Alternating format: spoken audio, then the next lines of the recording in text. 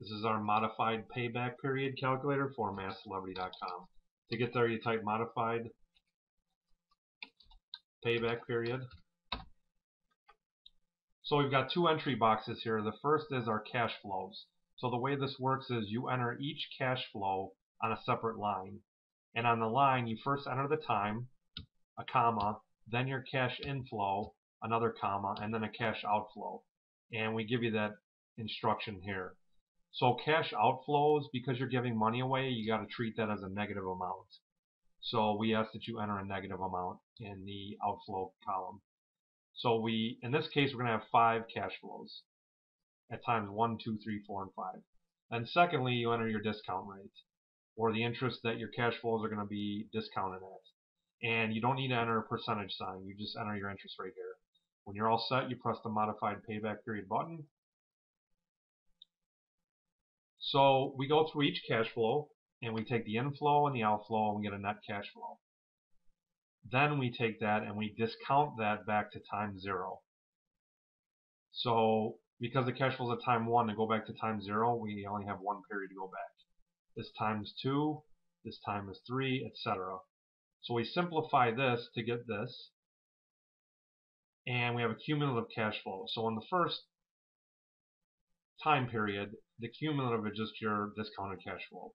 But each successive period, we're taking the existing cumulative and adding the discounted cash flow from the next period. So this plus this is this. This plus this is this, etc. So we go through all the time periods that you entered, and finally we're going to tell you what the payback period is. Now in this particular example, because we first crossed 0 or had a positive cumulative discounted cash flow, that's going to be our payback period.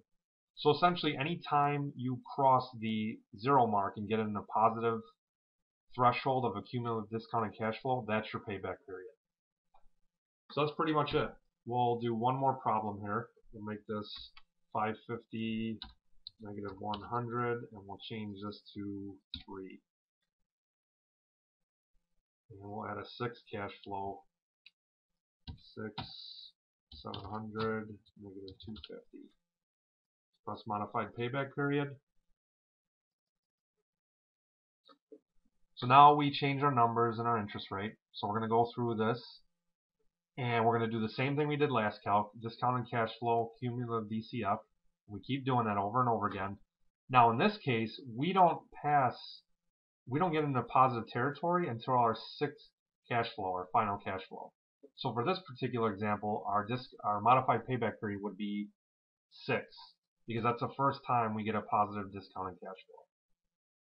So that's pretty much it. If you have any questions or enhancement suggestions, please use the Contact Us link. Thanks for watching.